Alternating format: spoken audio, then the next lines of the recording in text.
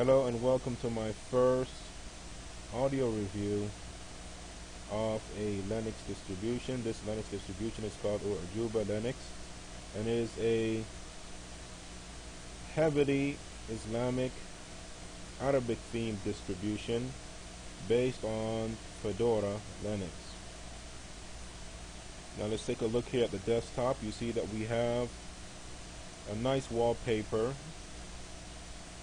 some Arabic which says Ojuba Linux, and on the desktop we have the icon for installation. We have a shortcut to a file, and then we have the computer icon. We're on a live. This shows here that we're on a live account, and that the OS has not been installed. This applet here shows the date, time, and the temperature, or the forecast, weather forecast and stuff for your area. Very good app. Here, this shows the PC usage, or the processor usage. Icon for your, if you're using a laptop, for your battery consumption. Icon for network, Bluetooth, audio or volume control. This right here is for your keyboard display, whether you're using a US format or US display for the keyboard, or you can switch to Arabic. Show you that. Write something in Arabic here so you can see that Arabic works. There you go. And then we can switch it back to English USA, and there you go.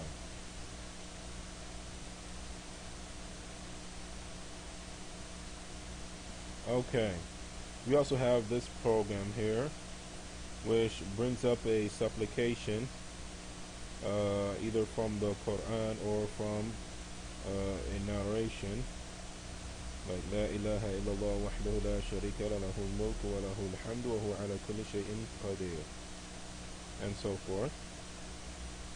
This here is for the Islamic calendar. Shows you the current day, time, month, year. This is for the prayer times. Says here in 5 minutes a Dhuhr is going to come in, which I think is about right. And what I like about this as well is that they have this icon here, which brings you to the control center. The control center looks pretty good to me. It's in all Arabic, but for those people who do not speak Arabic, they do have an option for English for this for installation, and also for the desktop experience. This is places, and now we go to applications. We have these applications for administrator or administrative work, formatting hard drives and so forth, also installation using the terminal, backup, system backup, and so forth. They have a huge selection of games here, logic and puzzle games, and what they call arcade games. They have 2 arcade games here. For the internet, of course, the default browser, web browser, is Firefox. Also, they have a Twitter client here. They also have something for downloading. They also have Empathy, and Empathy is a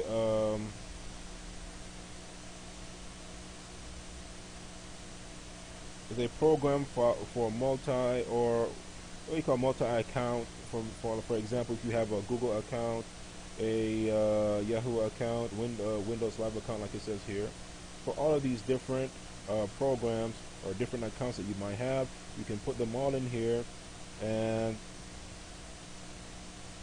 so forth.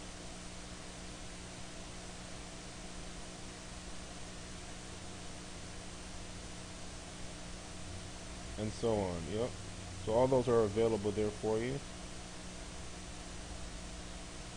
pretty good. Okay, so that's pretty much it for the internet. They also have a P2P device here called transmission, which you can use to download torrents. Now they do have a special category here for Islamic software, and if you see here, they have two programs already present. One is Thawab, and one is the Uthman Mushaf. Let's open up Thawab here. Now Thawab, excuse me. Now Thawab here, it comes with a small selection of books already installed to the program, but they're not usable unless you index them. So you have to open up this program, that's, or this, press on this tab. It says Fahras, or Fahrasa, and then click on that, and it will start loading the books and indexing the books that it has. And then we're going to show you how to use that program in a second. Let me see, what else does this has? Oh, it also comes with the new photo manager called Inkwell. Shotwell. We're going to open that up as well, and we're going to see if we can use that to import some pictures here.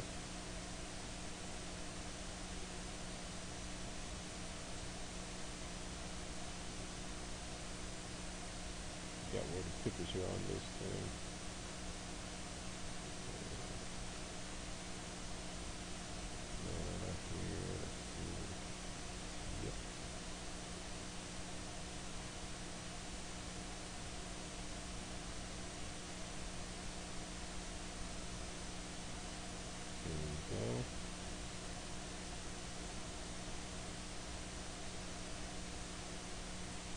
Okay, so you see there's tons of pictures in this folder, so we just add,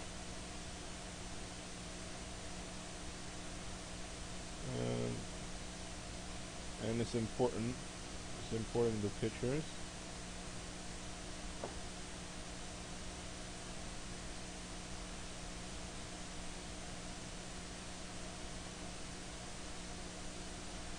No problem there, but nothing to worry about.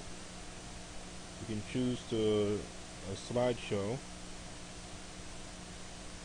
Hope this doesn't mess up anything. And we can exit that. We're still good. Yes, we are.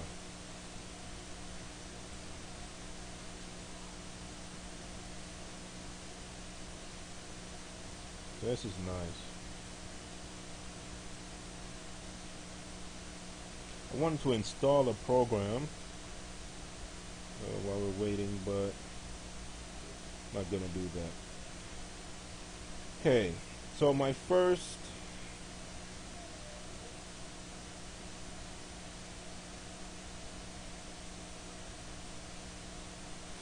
thought about this distribution is this. Overall, it's very good for your Muslim or your Arab using computer using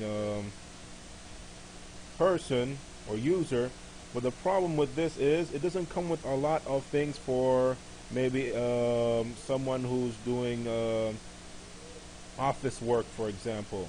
Like you see here in the office application, there's nothing there really, you know. And I thought that they could have done a good job by getting rid of for example, a lot of the games, and maybe putting a smaller browser in to make room for maybe OpenOffice or IB Word or so forth.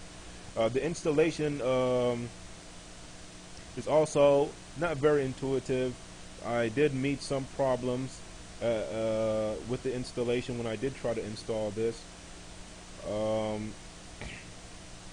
User interface is okay, not the best that I've seen, and but it comes with great programs pre-installed, and that's one of the benefits of this. In fact, let's look at this. Let's look at the web again. Here, type in something here. Is it in Arabic? Change to Arabic.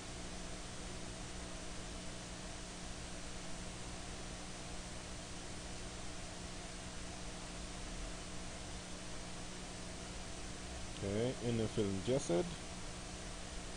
Okay, see if we get some.